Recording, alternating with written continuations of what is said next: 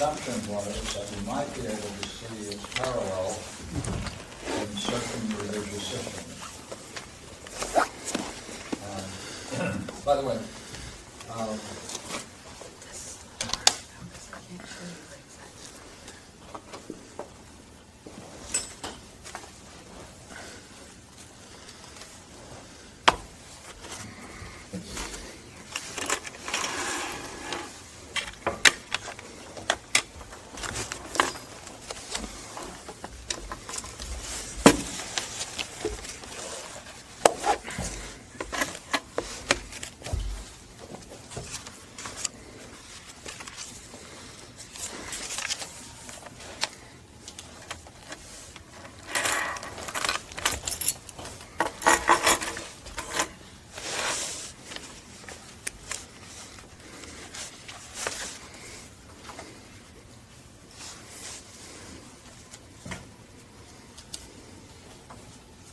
to bind together is religion, to bind people together, to find a way to bring them together. So, community, kinship, all of these words. See?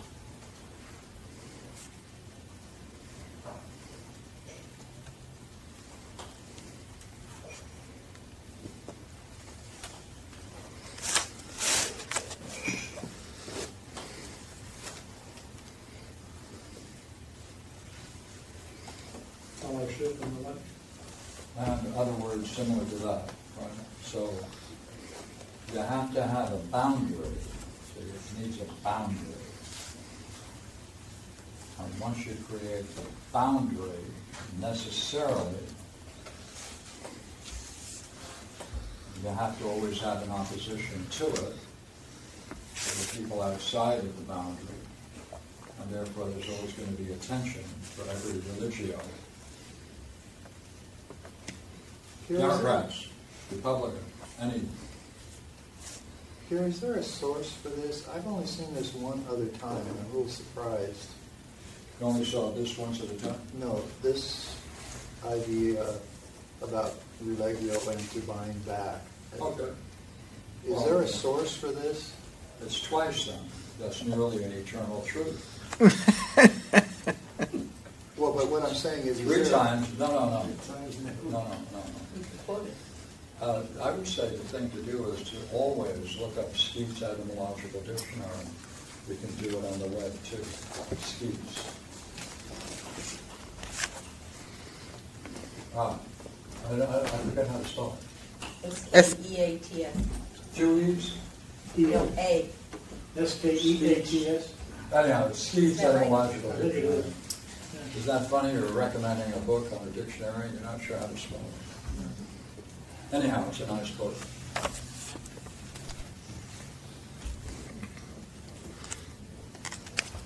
Or, Barbara, you know that? Yeah, I think it comes, like if you think of the word ligation or any of those words, ligature, you get that sense of binding. I know, but the other author that I know used this exact analogy. So I think that's where I think the Latin goes to bind back. Yes. Or to bind again. Right. Bind again. Yeah. Mm-hmm. Okay, we have a little fun. So we need a couple of readings.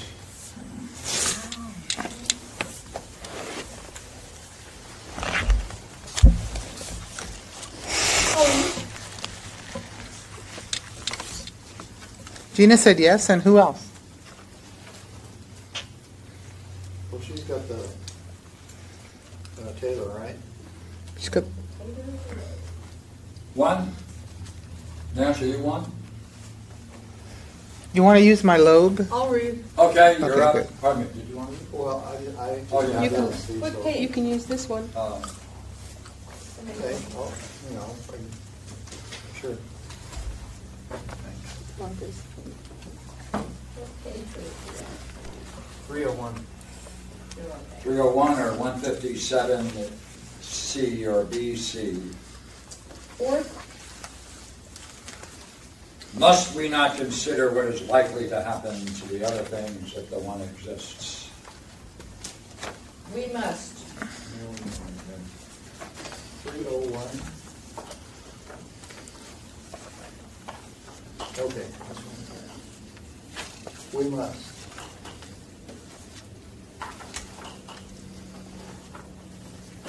Am I reading the big one? Are you reading? Go Yeah. ahead. Okay. Shall we tell then what must happen to the things other than one if one exists? Let us do so. Well, since they are other than the one, the other things are not the one. For if they were, they would not be other than the one. True. And yet, surely, the others are not altogether deprived of the one, but they partake of it in a certain way. In what way? As soon as I give you the sneeze, I'll tell you. Because the others are other than the one by reason of having parts. For if they had no parts, they would be altogether one. True. But parts, we affirm, belong to that which is a whole. Yes, we affirm that they do. But the whole must be one composed of many, and of this the parts are parts. For each of the parts must be a part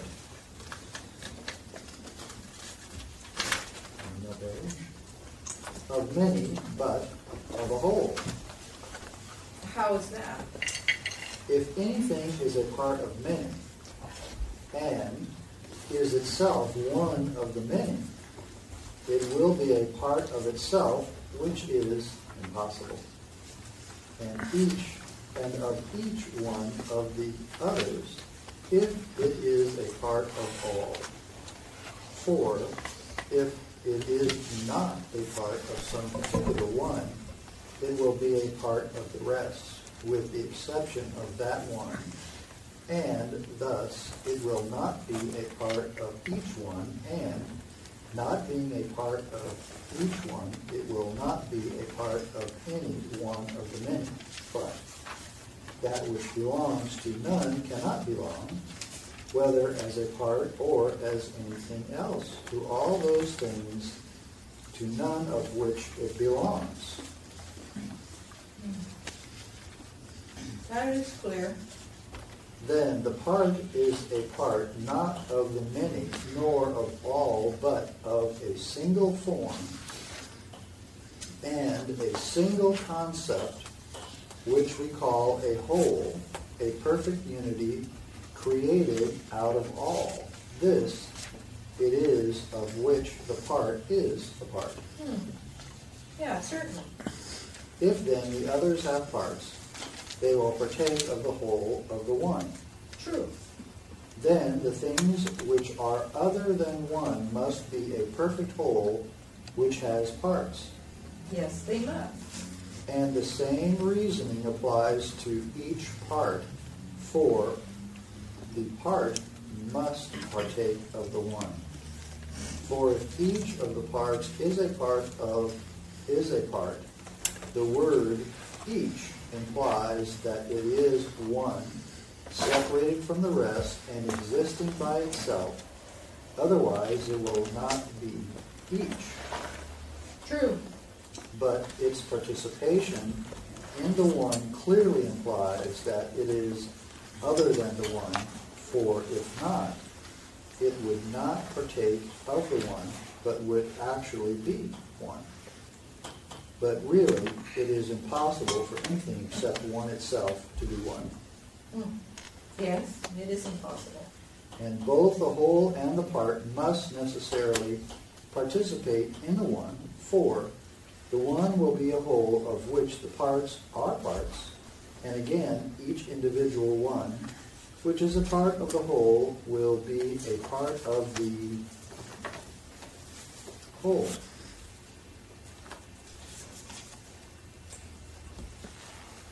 The part of the whole will be part of the whole. Part of the whole. Part of, The whole.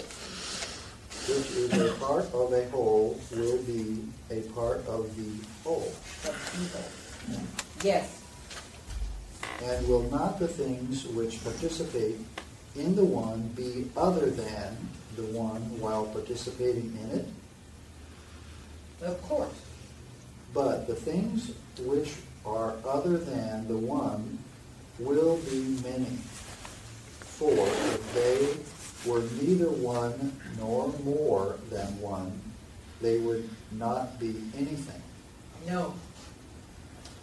But since the things which participate in the one as a part and the one as a whole are more than one, must not those participants in the one be infinite in number? How so? Let us look at the question in this way. Is it not true that at the moment when they begin to participate in the one, they are not one and do not participate in one? Clearly. Then they are multitudes in which the one is not, are they not? Yes, they are a multitude. Well then, if we should subtract from them in thought the smallest possible quantity, must not that which is subtracted, if it has no participation in one, be also a multitude and not one? It must. And always when we consider the nature of the class which makes it other than one, whatever we see of it at any time will be unlimited in number, will it not? Certainly. And further, when each part becomes a part, straightway the parts are limited in relation to each other and to the whole, and the whole in relation to the parts. Undoubtedly. The result then to the things which are other than one is that from the one and the union of themselves with it, there arises, as it appears, something different within themselves which gives them a limitation in relation to one another. But their own nature, when they are left to themselves, gives them no limits. So it appears. Then the things which are other than one, both as wholes and as parts, are both unlimited and partake of limitation. Certainly.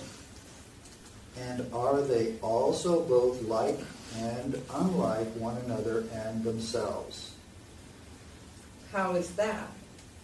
Inasmuch as they are all by their own nature unlimited, they are all in that respect affected in the same way.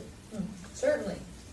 And surely, inasmuch as they all partake of limitation, they are all affected in the same way in that respect also. Obviously. And inasmuch as they are so affected as to be both limited and limitless, they are affected by affections which are the opposites of one another. Yes. But the opposites are as unlike as possible. To be sure. Then with regard to either one of their two affections, they are like themselves and each other, but with regard to both of them together, they are utterly opposed and unlike. Yes, that must be true. Therefore, the others are both like and unlike themselves and one another. So they are. And they are the same as one another and also other than one another. They are both in motion and at rest, and since we have proved these cases, we can easily show that the things which are other than one experience all the opposite affections. You are right. Then, what if we now drop these matters as evident and again consider whether New hypothesis. That's a new hypothesis. Okay. Find anything interesting in this rather curious hypothesis?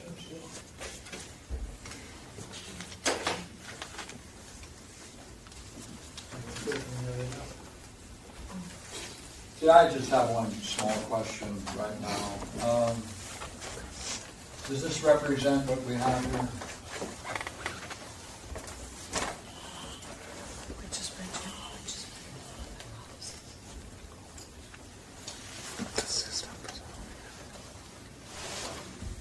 The reason I'm wondering about it is, does he talk about what happens when there's a transition from the many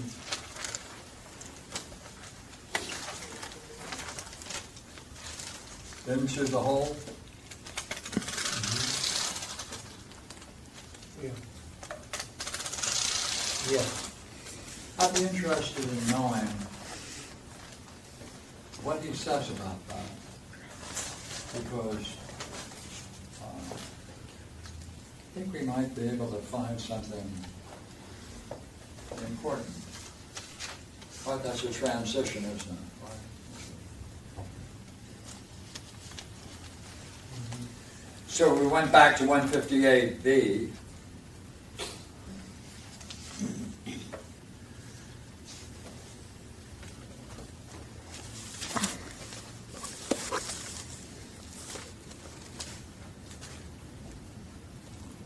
I got about, we'll see if they're, let us look at the question in this way, 305.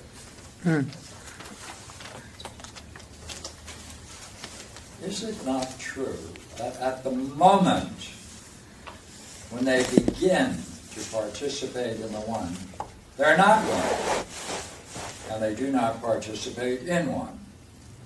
See, look at, see?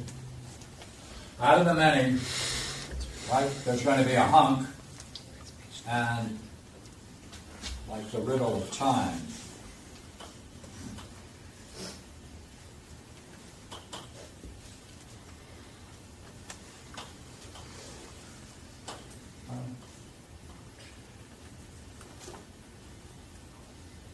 Oh, the states.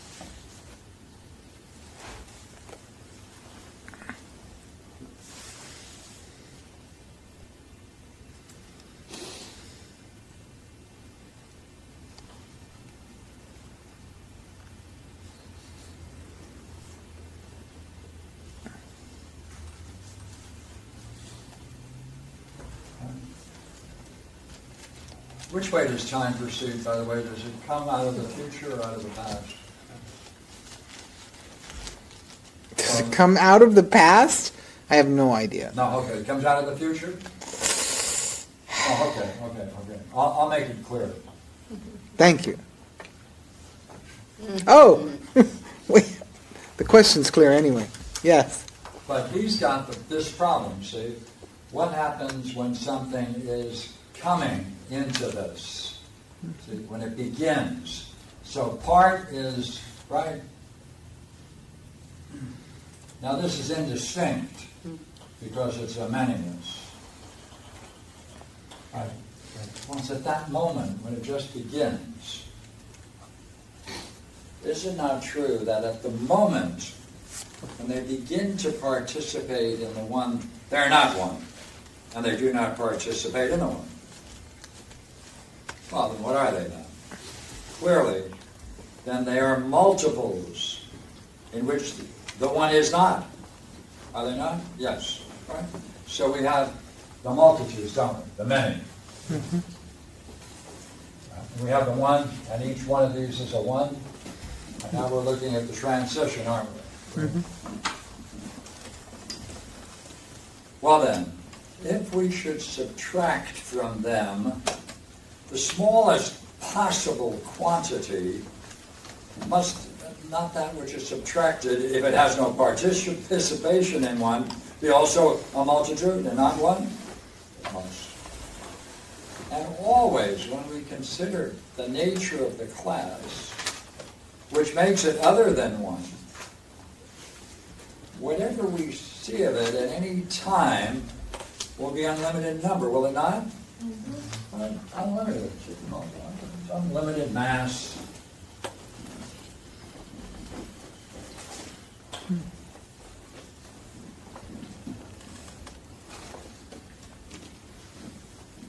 And always, when we consider the nature of the class which makes it other than one, whatever we see of it at any time will be unlimited in number.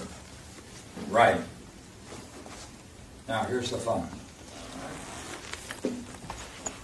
And further, when each part becomes a part, see, beginning, now it becomes a part, straightway the parts are limited in relation to each other and to the whole, and the whole in relation to the parts. Hey, then each one of these as it become a part, right, is separate. Right? Each part separates from the rest, existing by itself. See?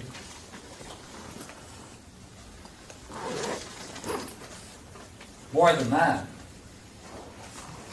when each part becomes a part, straightway the parts are limited in relation to each other and to the whole.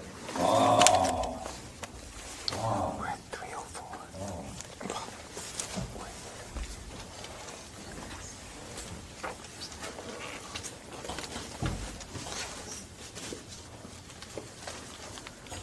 158. Something like D. 158 D.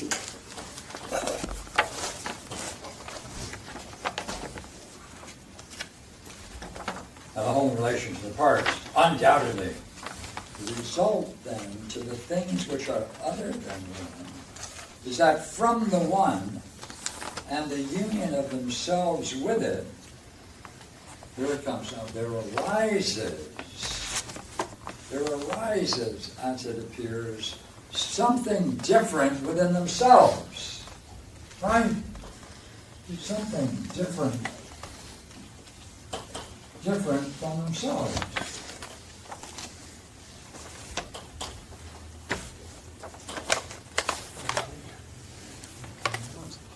Wow. See? The result then of the things which are other than one is that from the one and the union of themselves with it, there arises, as it appears, something different within themselves and which gives them a limitation in relation to one another.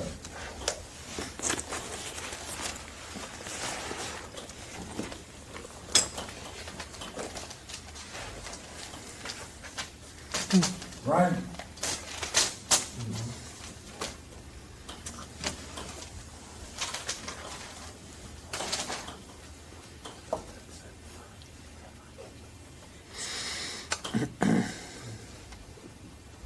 Watch now.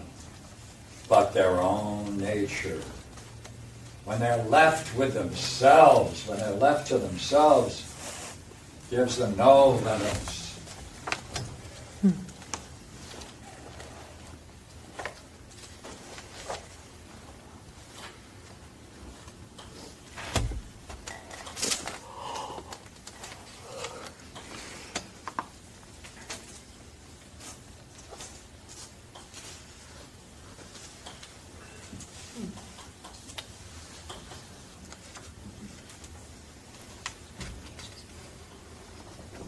Ah.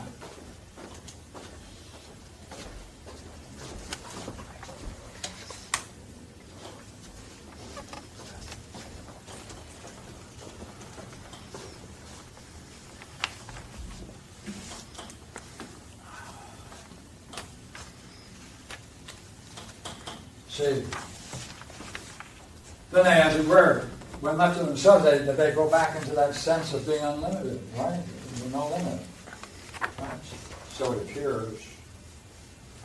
Then the things which are the one, both as wholes and parts are both unlimited and partake of limitation. Right?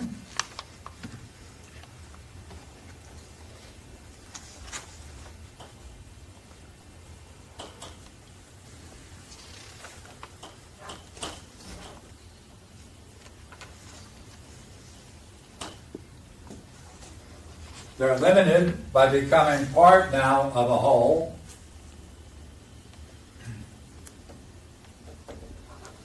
And therefore this little guy here now can become another one.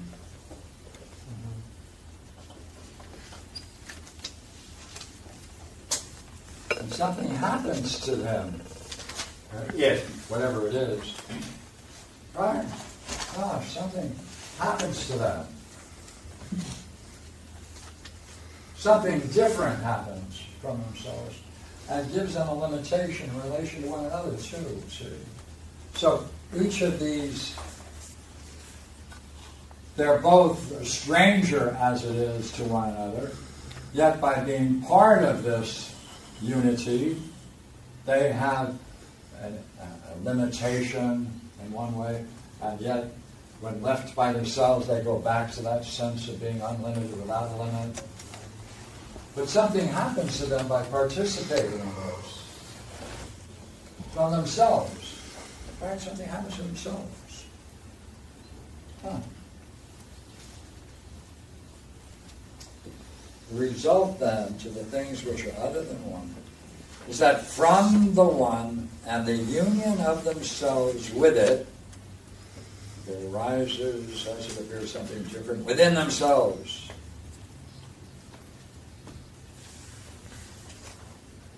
Right? From, right? Okay, see?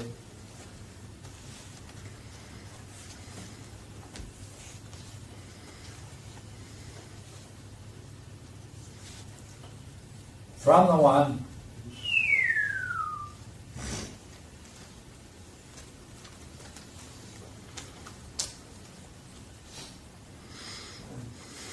from the one,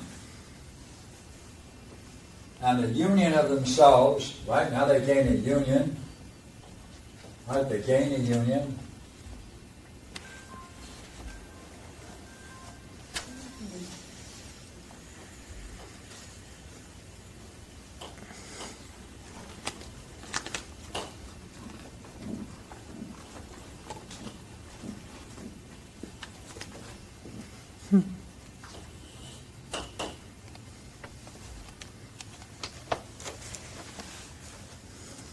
There arises in that union something different within themselves. Right? Something different. See, something different in themselves.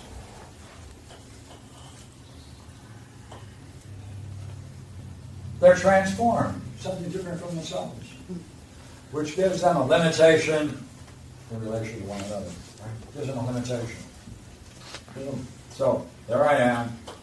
I now participate in this. I now have a sense of union with myself, or many, depending upon how many are in the picture. And something happens inside, something different from themselves. Something happens. And that gives them a limitation, because they now joined the group, the whole. The religion. That's a limitation. And by remaining a part, each one of these is a part, and they have to be distinctive and different from one another. But curiously enough, by joining this from the one, there's a union of themselves with the one. And from that, something different within themselves arises, which gives them a limitation. They become a member of the whole. Right?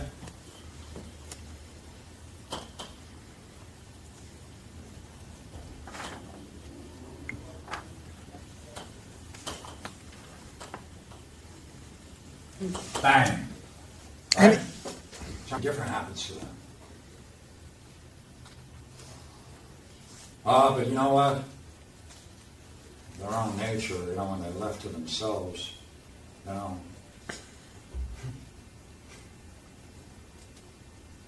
they realize it ain't real. They're really without limit.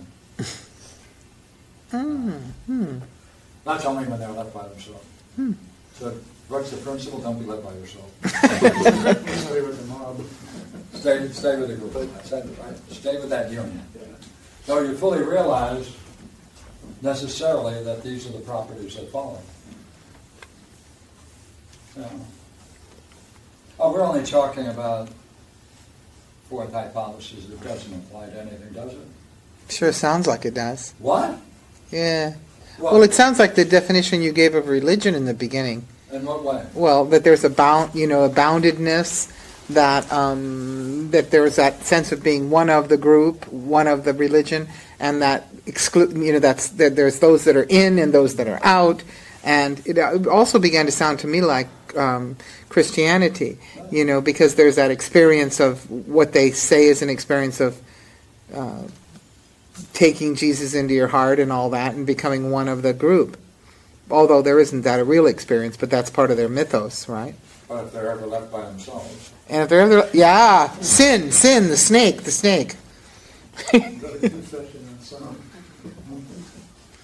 Yeah, it's interesting. So they do everything together. They have church this and church that. Islamic. 13th Street. Any religion like that, of that nature. anything that binds them together, see? Binds them. Oh, and distinguishes them. Right. Puts a limit upon them. Mm-hmm. Right? But they go through a transformation within themselves. Right? Something different from themselves. Right? Really amazing. Mm-hmm. And that gives them a limitation. A lot of limitations, depending upon which one you choose. But interesting, you see, it also gives them a limitation.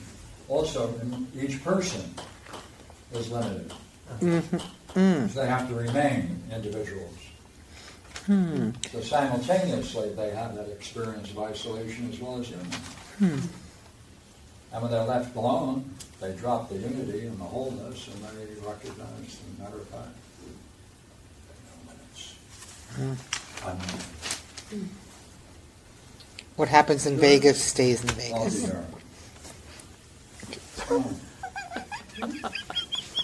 What is that? Oh, I just said what happens in Vegas stays in Vegas. Now, wait a minute. See, now we got an issue. In the fourth hypothesis, that means, therefore, this is only true for those that join the group? Or is that a property which you can say fits the whole? So, does that, what we're talking about, fit the whole thing? And that's why he has another paragraph. Thank goodness. Try it, look at it, see? And are they also both like and unlike one another and themselves? It's all of them, like and unlike themselves.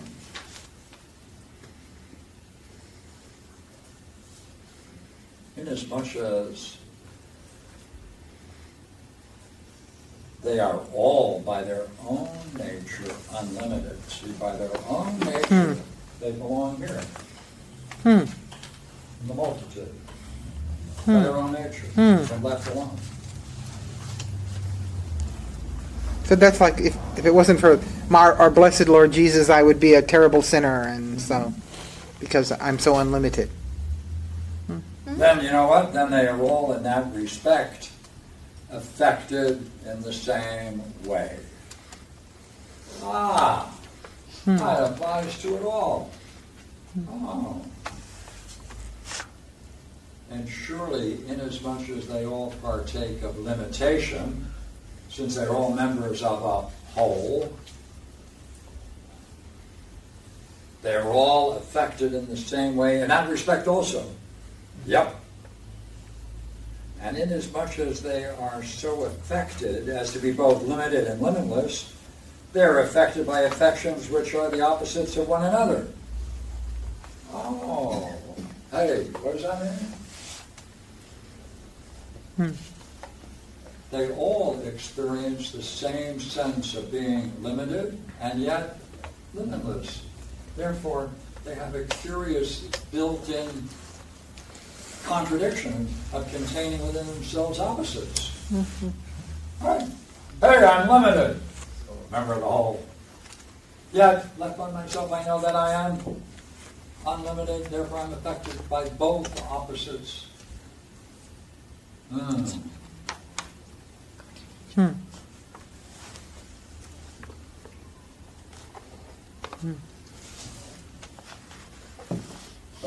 opposites are as unlike as possible,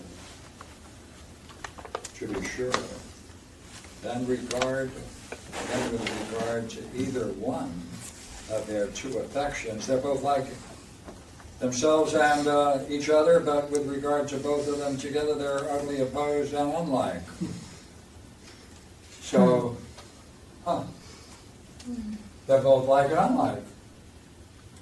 Because fundamentally, within themselves, they contain both. And therefore, they're affected in the same way by each, and therefore, necessarily, they're both like and unlike.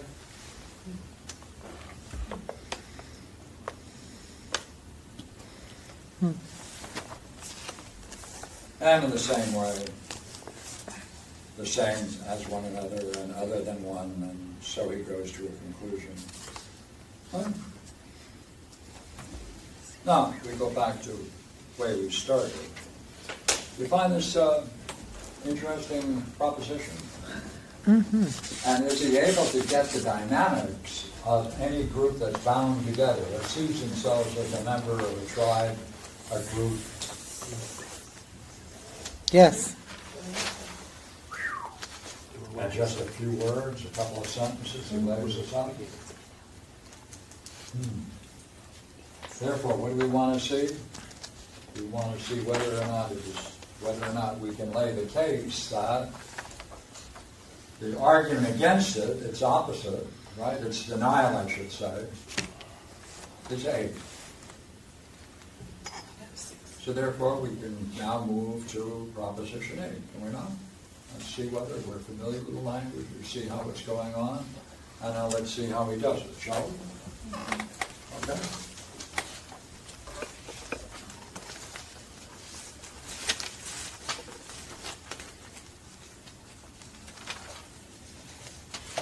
Eight is at 325. Or 164. B5. 164B.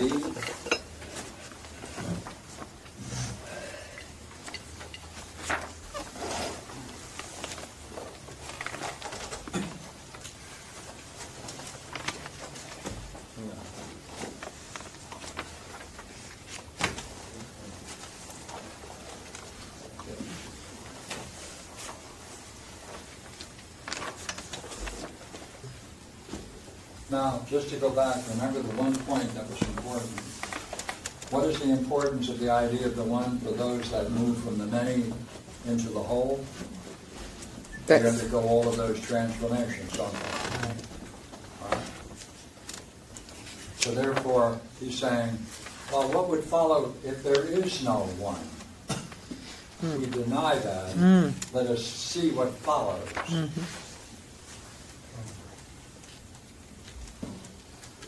Let us then discuss further what happens to the other things if the one does not exist. Okay, shall we get our readers back? To 8? Yes. Okay. You first, 325.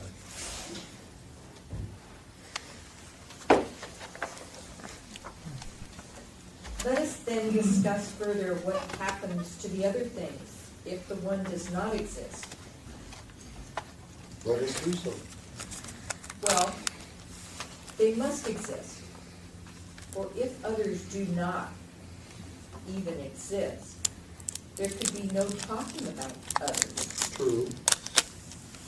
But if we talk about the others are different. Or do you not regard the words other and different as synonymous? Yes, I do. And we say that the different is different from the different, and the other is other than the other. Yes. Then if the others are to be others, there must be something of which they will be other. Yes, there must be. Now, what can that be? For they could, oh, is that yours? No, go ahead.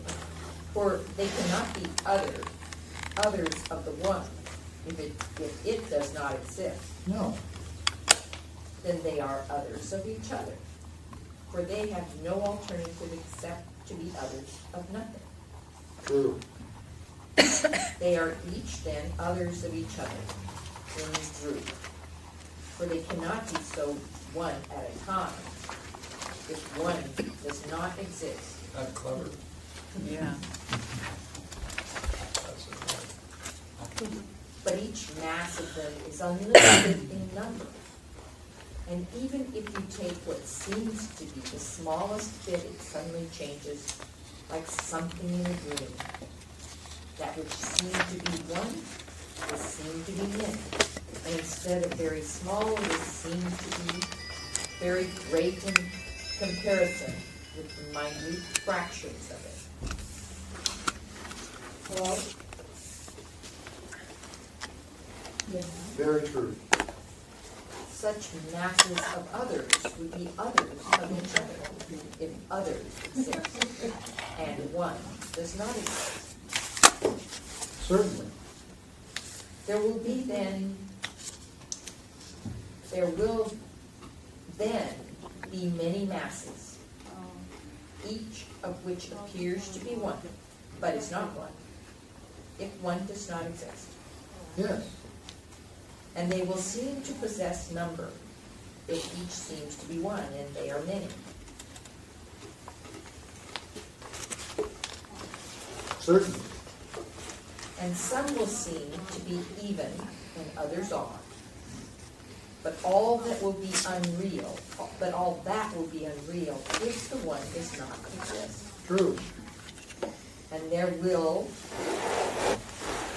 we assert, seem to be a smallest among them. But this proves to be many, and great in comparison with each of the many minute fractions. Of course. And each mass will be considered equal to the many minute fractions. For it could not appear to pass from greater to smaller without seeming to enter that which is between them. Hence the appearance of equality. That is reasonable. And although it has a limit in relation to another mass, it has neither beginning nor limit nor middle in relation to itself. Why is that? Because whenever the mind conceives of any of these as belonging to the masses, another beginning appears before the beginning. Another end remains after the end. And in the middle are other more central middles than the middle, but smaller, because it is impossible to conceive of each one of them, since the one does not exist. Very true. So all being which is conceived by any mind must, it seems to me, be broken up into minute fractions, or it would always be conceived as a mass devoid of one. Certainly. Now anything of that sort, if seen from a distance and dimly, must appear to be one. But if seen from close at hand and with keen vision, each apparent one must prove to be unlimited in number, if it is really devoid of one, and one does not exist. Am I right? That is perfectly conclusive. Therefore, the other things must each and all appear to be unlimited and limited, and one and many, if the things other than the one exist, and one does not. Yes, they must. And will they not also appear to be like and unlike? Why? Well, just as things in a picture, when viewed from a distance, appear to be all in one, in the same condition and alike, but just as things in a picture, when viewed from a distance, appear to be all in one, and the same condition and alike. Certainly. And when you come close to them, they appear to be many and different. And because of their difference in appearance, different in time, and unlike each other.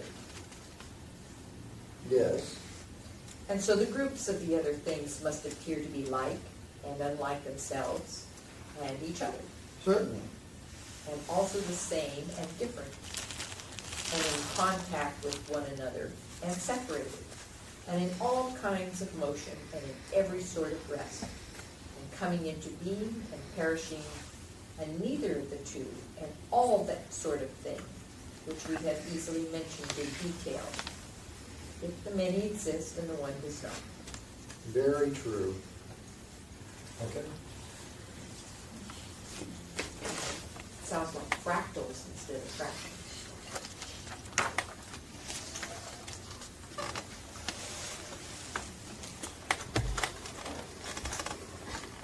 But then, go back to the beginning, how does he proceed? Would you agree? He says, okay, let's take a look at this.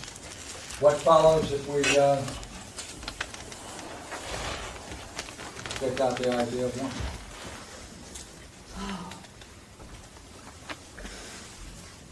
Point is, can we still use our model and see what follows if we take out the one? The none of the parts could be A1. Right? Continually adjusting our glasses.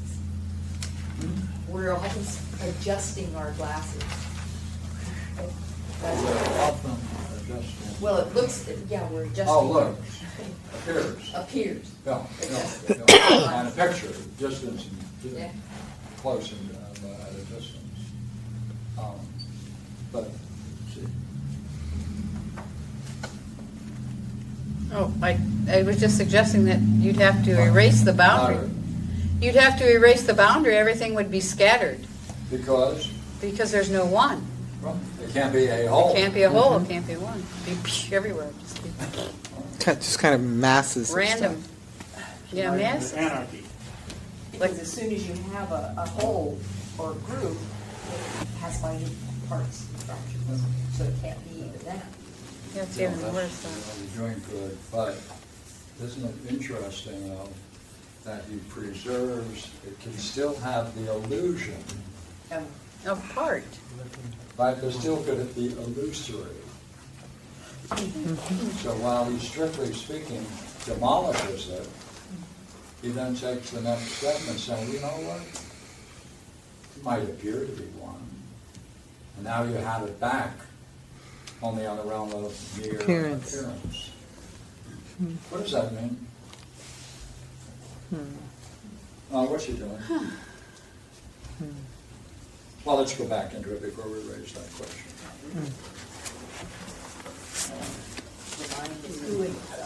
Just to go back to the appearance. Yeah, what makes the difference? Would this be analogous to the shadows in the cave? Excuse me. Would this be analogous to the shadows in the cave, the mind believing that what it sees, is reality, as opposed to it's only being shadows? Yeah, but remember that shadows can be on two levels in reality of the cave, both in the cave and in the upper world, looking at the shadows and the reflections in the lake. But he does deal But with it's this still- on two levels, though. Oh, no. Okay, all right. No. I'm just saying that image goes on two places. Yes, yes.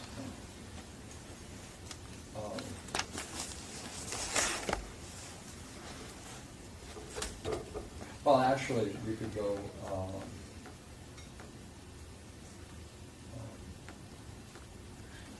Well, in one way of taking what you're saying, if we took the way he's describing, the way it seems, that could very likely be a description of shadows in a wall of the cave. No, that's there. Let's see. Look here.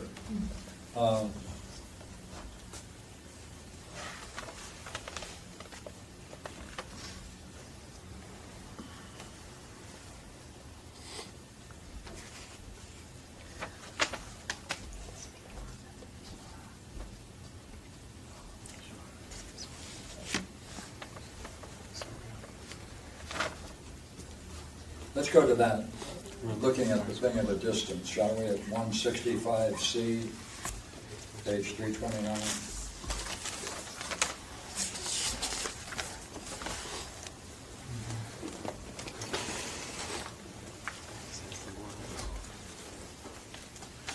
He's saying, look here, if you strip away the idea of the one, then what you're really looking at from the prior analysis, that you're going to have a mass devoid of one.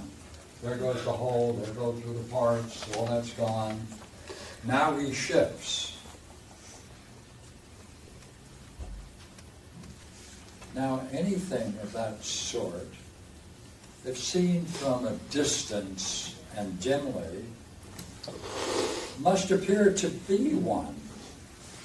But if seen from close at hand and with keen vision, each apparent one must prove to be unlimited in number. Oh.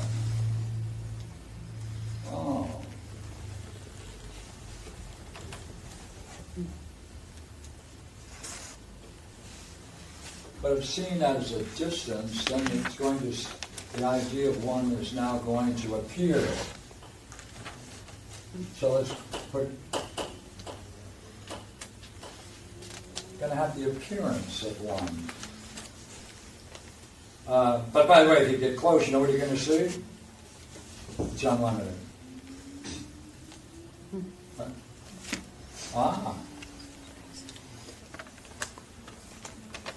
If it's really devoid of one, now the one doesn't exist.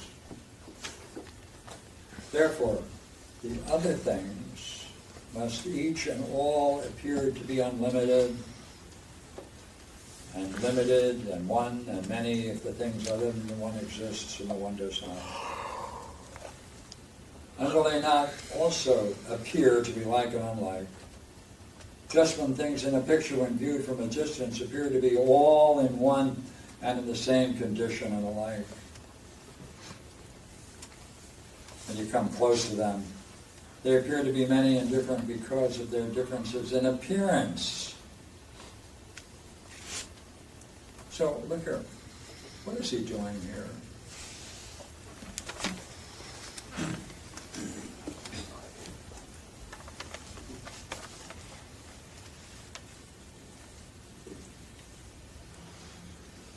See, the point would be, why doesn't he stop? And why does he go on with the appearance?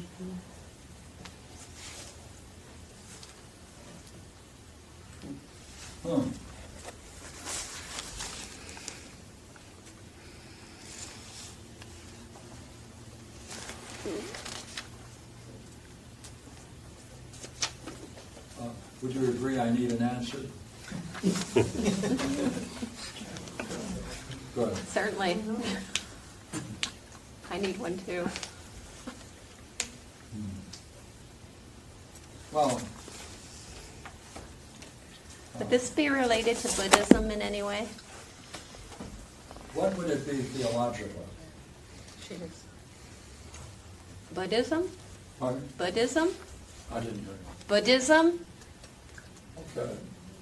More? I'm just thinking of the idea of causality and appearance. That's there. Okay, look here.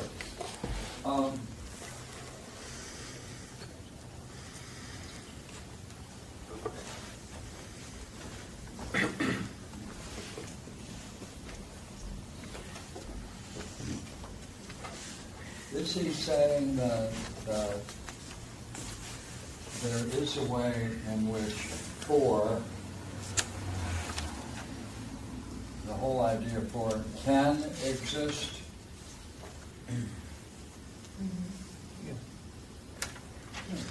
Only if you belong to a whole. The one that you're going to be using is not a Pure. not a true one. Right. The others are other than the others, not other than one. No.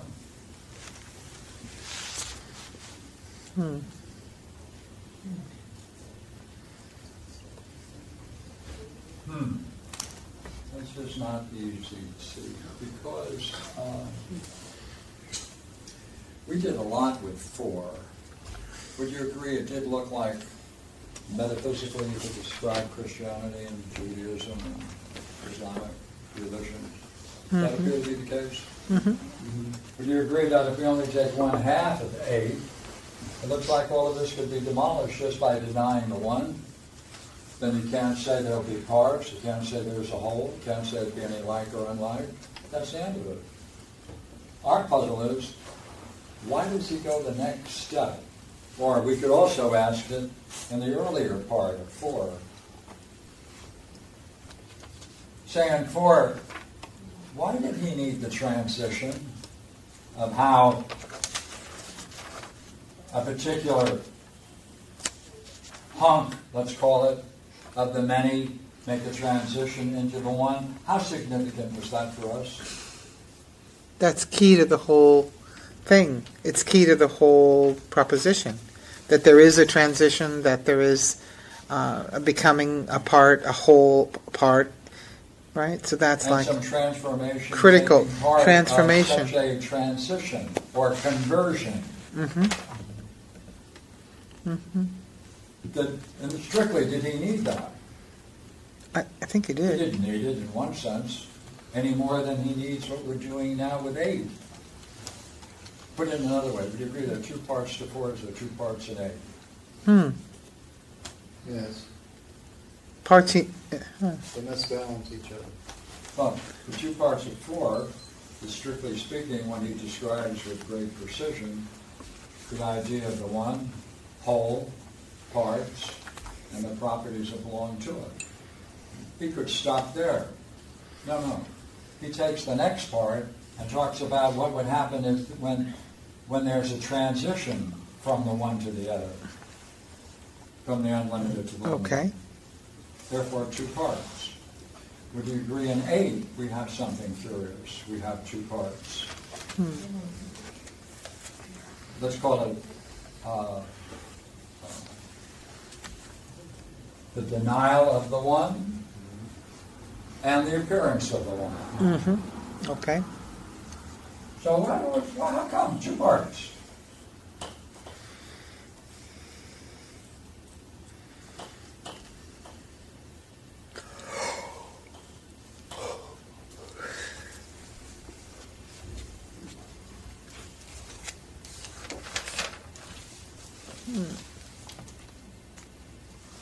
Could you say more on the appearance of the one? Like, I understand the denial of the one, that the many exist and the one does not. But what part, what do you mean by the appearance of the one? How he speaks of how the many appear as one, but upon closer reflection it will be seen to be an infinite multitude. Okay.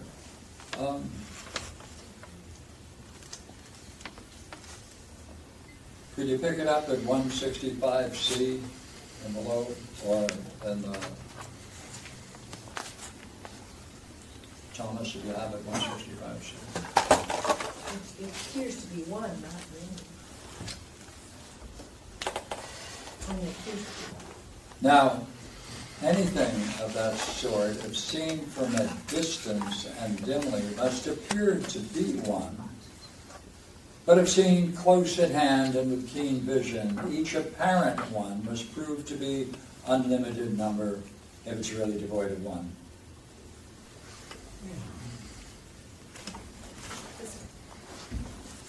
No.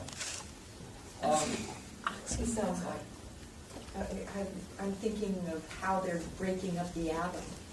They break it up a bit closer to it, it keeps multiplying. No, that's true. What would you got to do with this? Like, put it together. Well, it appears like one, but it isn't. Because as you get closer to it, it's many. So there isn't really any one. Oh, it's like block letters where everything is written, printed out in block letters, and from a distance it would look like a block of a design. But when you walk close, you can see each individual letter as an individual. So there's no real boundary. So the appearance is that each letter is unto itself its own meaning unless relating to another one. First part, denial of the one. Wouldn't this be like relativism? Well, I don't know. I'll always agree with you, Jane. Okay, go ahead. Or what about existentialism? I don't know what that is, so. I was thinking of Sartre's I don't know. plays. See, he's got the denial of the one in the first part. And then he's not denying it. He's saying, let us not talk about the same thing if it only has the appearance of one.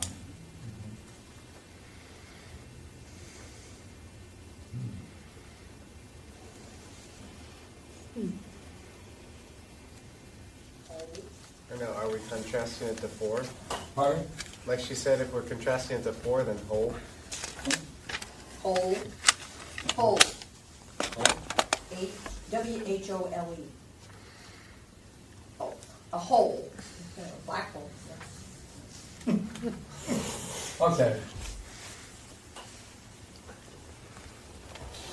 How about each? In four we used God. Okay, try that. Appearance of God. Are we not working on the assumption that there are things that bring people together, bind them into a one, called a religio, bring them together in a one? Right. And we can describe it in this way. So if you deny that idea of God, say God doesn't exist, now he's going the next step and saying, even if we grant that God has an appearance of being a one, Mm-hmm. oh, what does that add? What about a marriage? I'm not against it. I have a friend of mine who was married. Well, there seems to be a binding together that gives the appearance of one. There goes your marriage. That was good. Yeah, that was a good joke.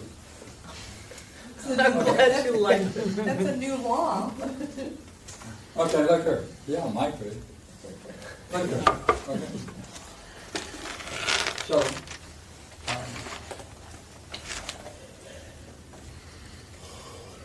so you can either have the denial of the one as expressed in 4, or even if you don't have a fully articulated or a thorough understanding of the idea of one, and you only have the appearance of the one for your God or deity, we can still apply the same arguments. Ooh, but he's got a different argument, though. He's saying, you know what?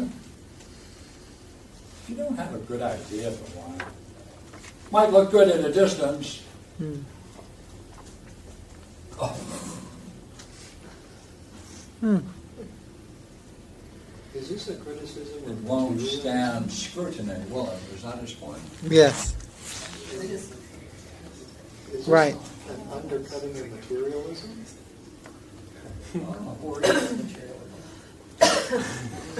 And Aristotle's children as naughty scientists? Well, you see, we're going into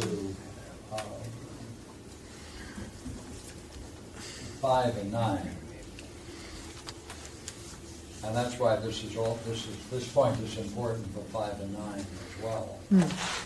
But right now, we go back. Let me ask you this one. Does this appearance of one from that section we were just reading, does that give you the sense that he is addressing 4 more directly? Yeah.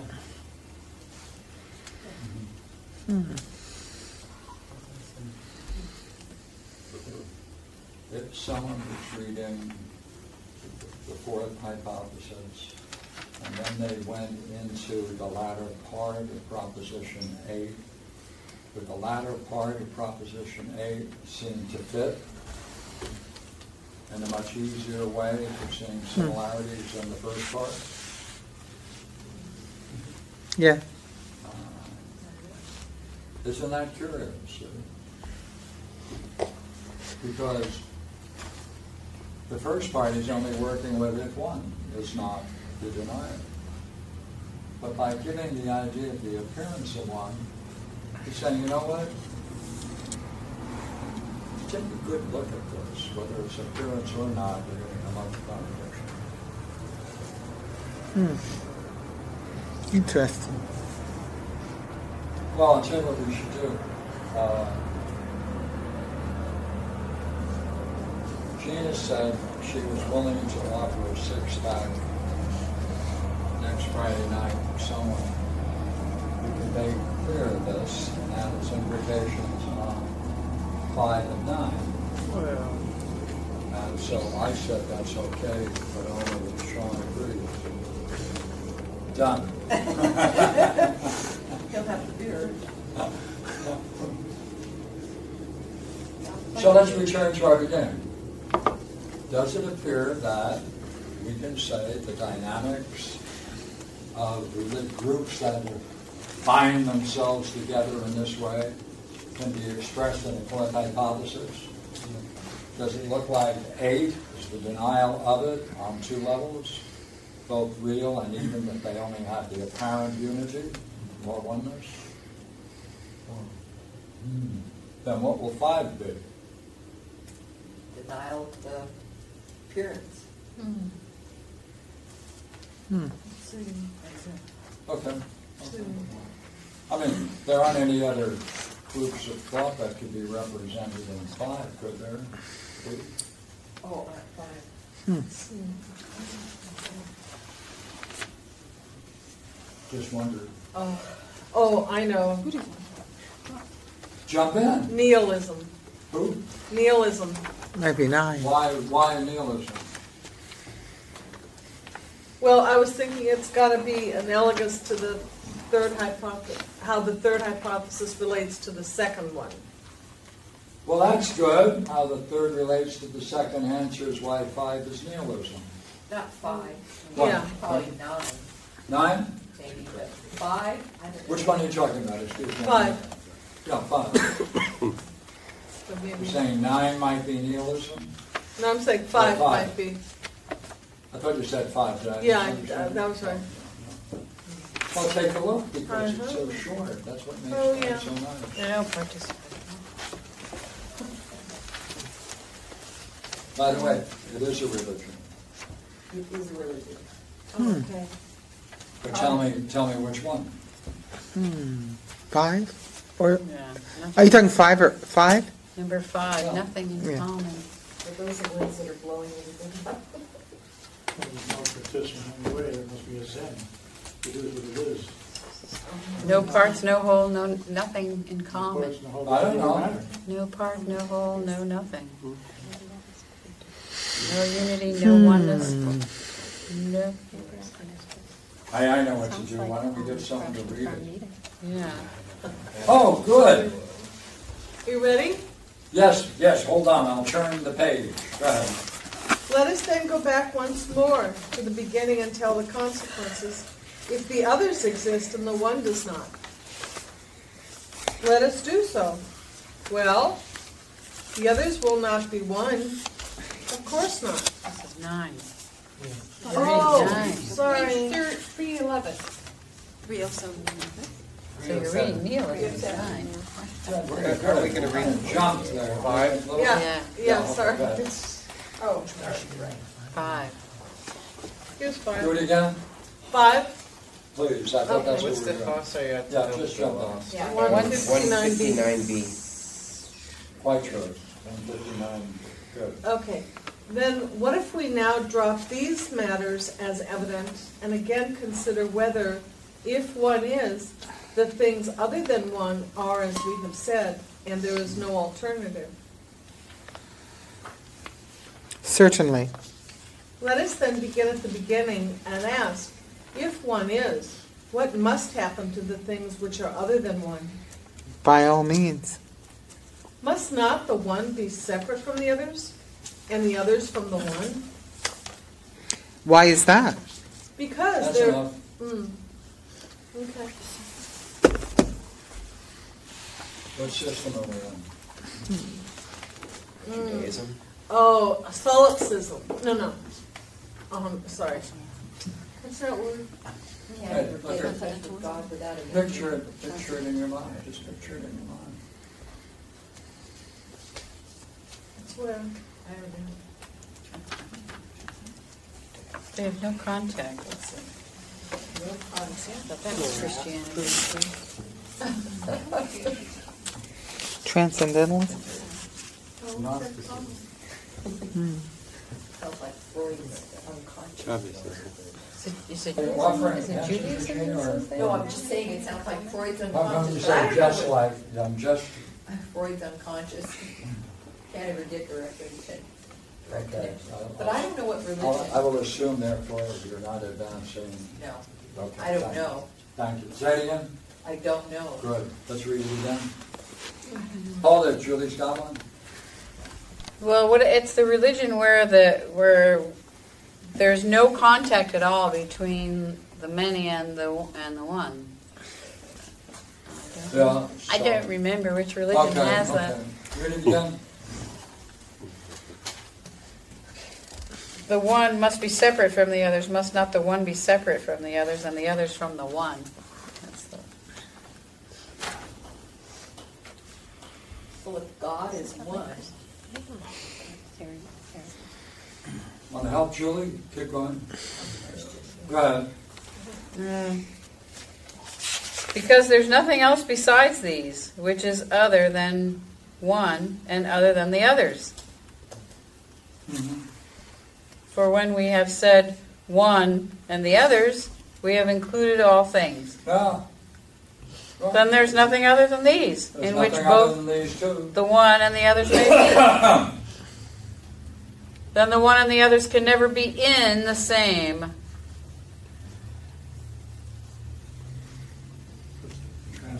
They're always separate. Then they are separate. Yes. So one is transcendent from the other. What's the word? Transcendent. Transcendent. Yeah. Is that Christianity? Right, this is transcendentalism, right? But there's Yeah. no touching, no interaction between the two. Right? what's that? So it's a theology that presupposes a Transcend. transcendent function between the two. So How's this goes. This goes. And whatever happens to this, there is no contact. No contact. Now, see where that fits as we keep reading, all right?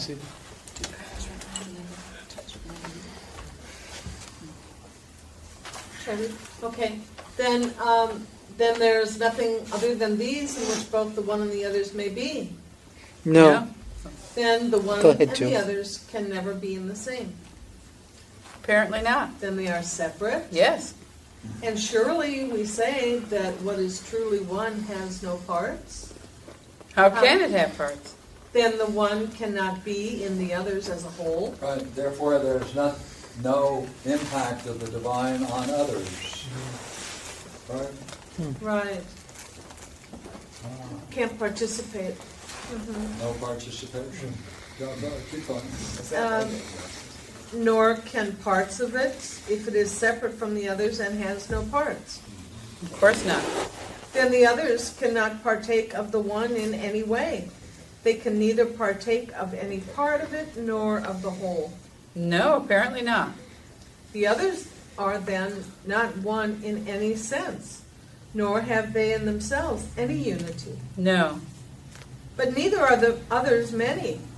For if they were many, each of them would be one part of the whole. But actually, the things that are other than one are not many, nor a whole, nor parts, since they do not participate in the one in any way. Right. Neither are the others two or three, nor are two or three in them, if they are entirely deprived of unity. True. Nor are the others either themselves like and unlike the one, nor are likeness and unlikeness in them. For if they were like and unlike, or had likeness and unlikeness in them, the things which are other than the one would have in them two elements opposite to one another. That's clear. But it is impossible for that to partake of two things which does not even partake of one. Impossible. The others are, then, not like, nor unlike, nor both. For if they were like or unlike, they would partake of one of the two elements. And if they were both, of the two opposites. And that was shown to be impossible. True. They are, then, neither the same nor other, nor in motion nor at rest, nor becoming nor being destroyed, nor greater nor less, nor equal, and they experience no similar affections. For if the others are subject to such affections, they will participate in 1 and 2 and 3 and odd and even, in which we saw that they cannot participate if they are in every way utterly deprived of unity. Very true. Stop, okay? Now look here. Take what follows for the rest of this paragraph and tell me to what it refers to.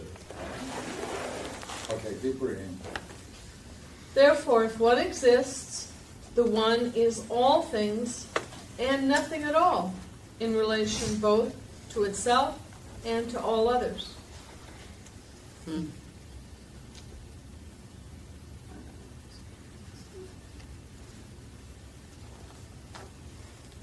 To what does it refer? Wow.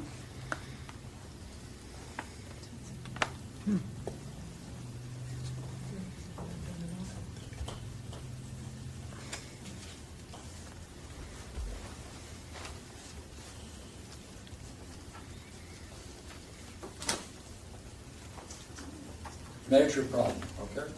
To what does it refer?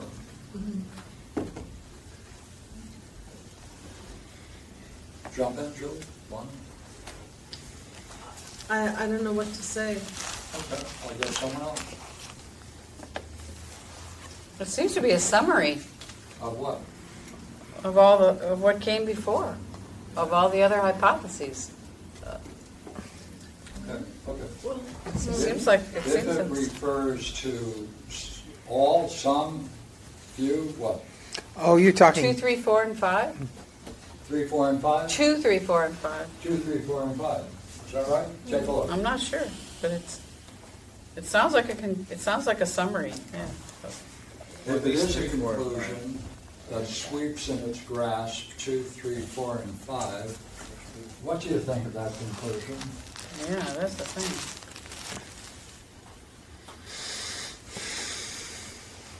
It is all and nothing.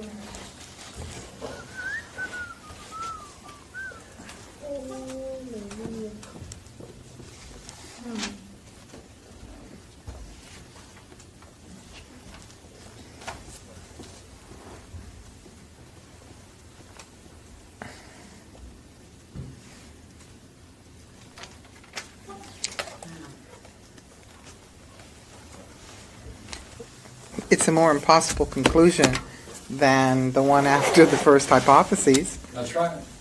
That's your conclusion. What? Do it again? Say it I again. just said it's a more impossible, it's an impossible conclusion, And right? therefore, And therefore, all of those, it knocks out all of those. It knocks out 2, 3, 4, 5. Ah, right. Hey, by the way, wow.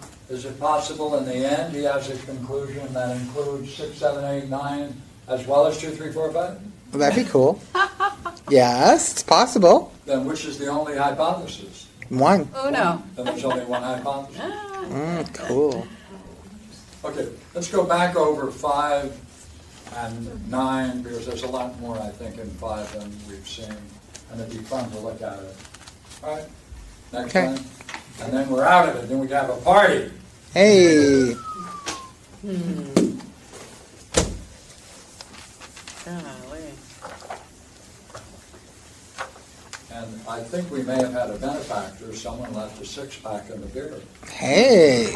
So I don't know who can run faster, but I'm ready to move.